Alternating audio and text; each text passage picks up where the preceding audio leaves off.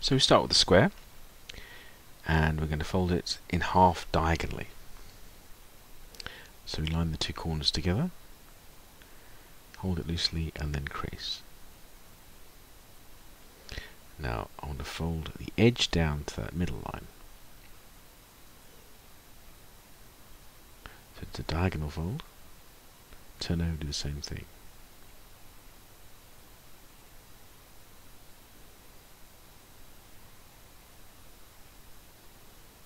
Now from this kite shape, I want to fold a corner over the folded edges. So I'm folding it in and crease. Now we'll unfold and fold the corner back in. Let's put another fold in the other diagonal. So again, we line the corners up, hold them together, and crease. Open up again, we fold the corner back in. Now we're going to fold the lower corners in along the middle crease on the top bottom.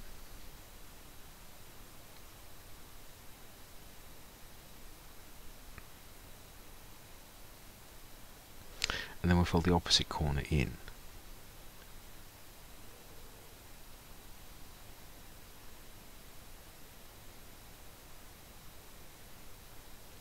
Then unfold. Now we're going to fold it in half.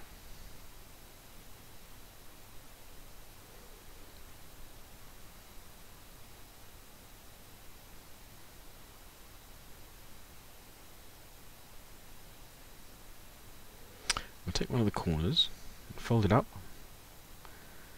open it and squash it flat.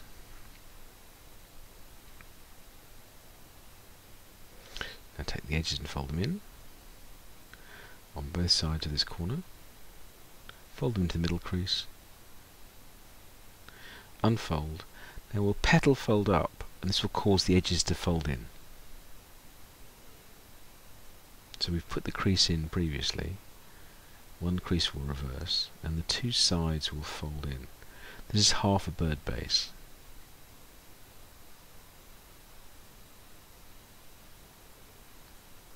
Now we're going to open up and stretch the shape. It's actually called a stretch bird base. Now along the original crease we fold it behind.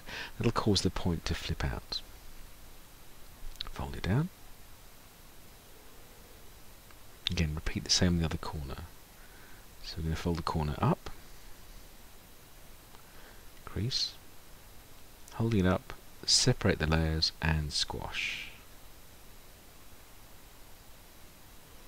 Now again, fold the edges into the middle on both sides.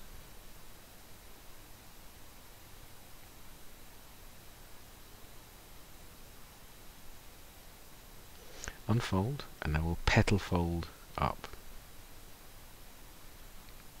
Again, this is a bird base shape.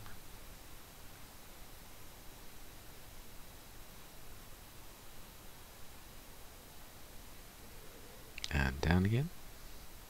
And then we're going to open it up and squash. This is actually called a stretched bird base shape. Then fold the edge behind. Now, we're going to fold the corners out again and fold the whole thing in half. So the folds we made just now will be inside. Now, if this is a rectangle, I'm folding that folded edge down to the lower edge.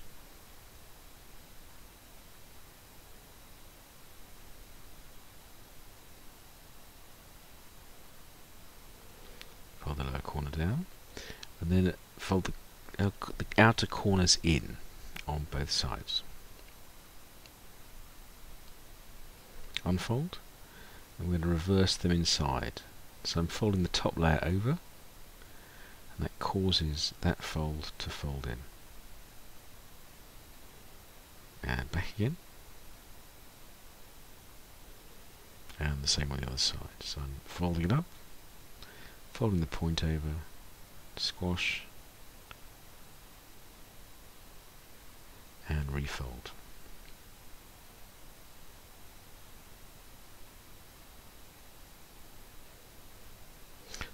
corner folded up, and then fold the edge down to the middle line, to the crease at least, and then the back section we fold over. So we've just taken some of the paper away from that. So we'll do the same thing.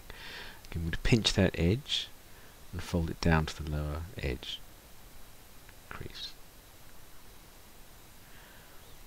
Unfold, and then fold the corners in. So both corners are going to fold in. Then unfold, I'm going to reverse those corners inside. So that point's folding over.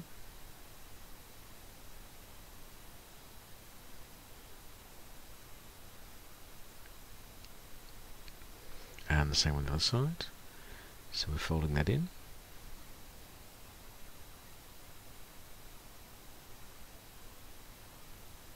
And back again. Again, fold the lower corner up.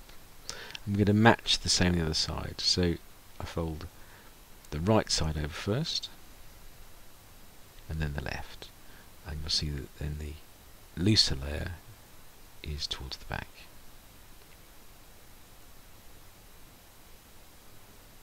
Just tied it up.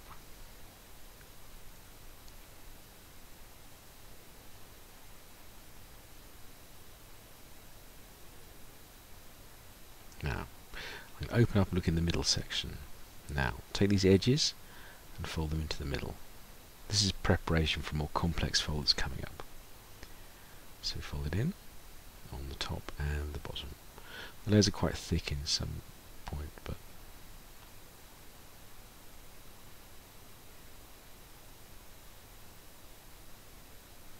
and unfold.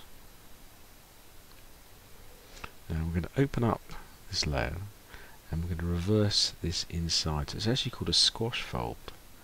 What I'm doing is unfolding the section, creasing around the edges and reversing the section inside. Then refold.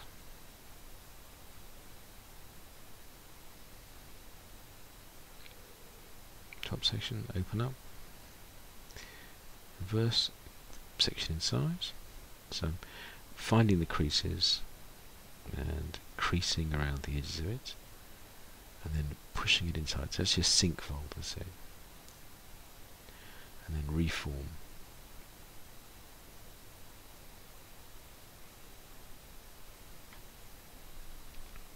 Now it's a bit tricky, there's a layer underneath here front of it. I want to actually fold that in because I can't fold the top layer without doing that, so I'm going to fold it in so that corner is folding into the middle crease. Do it on the top and bottom.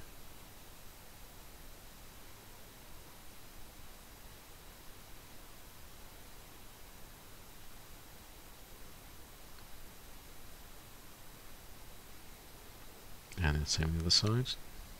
So that corner's folding in.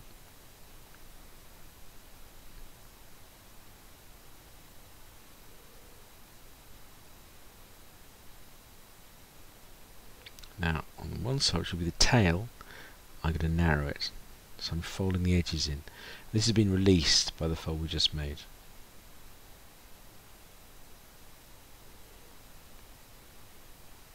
We only do that on one side. Now, I fold the leg over, narrow it by folding the upper edge over, fold it, crease it, and I can just tuck it inside the pocket there. And I'm folding it forward and then back down again. And if I open it up, there's a little section inside. I'm going to just tuck that up so that increases the amount of paper immediately available, and that will just give the leg a bit more shape. Do the same on the front leg. So I'm folding the edge over, narrowing it, again tucking that over the adjacent edge, fold it back. Now, for the front section, I'm going to narrow the head, but a slightly different way. So I'm folding that edge over, and that will release some of the paper at the front. Fold the leg over. In the same process as before, there's a little corner behind I'm just going to fold up, which I do there.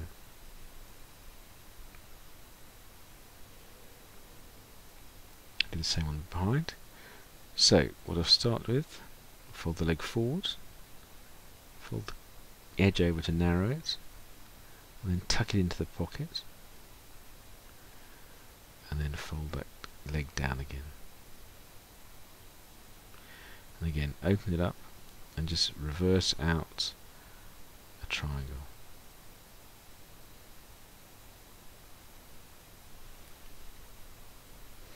Same in the front. Again, fold that leg, the point over, narrow the leg, tuck it into the adjacent pocket, and fold it back. Again, folding the edge over. This is starting to form sort of a neck shape, and you'll see the back of the head forming just in my left hand. And fold the leg over, open up, and then fold the triangle out underneath, and squash.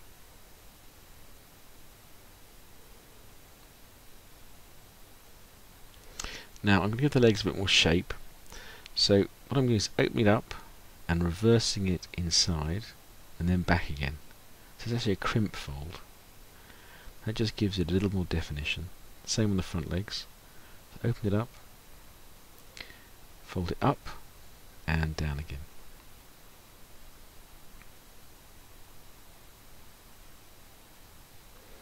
Add some feet. So again, I'm going to fold it back and out again. Again, open up the point, fold it behind, and then forwards. Turn over. Same as legs. So what I'm doing is, first of all, this crimp fold. So I'm folding up inside, and then back down again. Then take the tip and fold it back and forward again. Again for the back leg, open it up, again, reverse it up, and down again. Then take the point, fold it back and forwards again.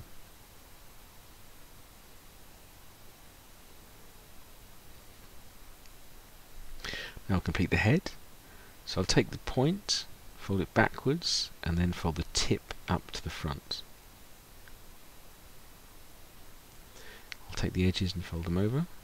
So we're forming a little edge, and we can use that. So right at the end I'll fold up some nostrils. Here's some trapped paper here. I'm just opening it up, can't really see, and then squashing it to make an eye. Turn over the same, folding the edge over. Again, fold the tip over, and just open up that paper, and there's an eye. Very much a thunder lizard.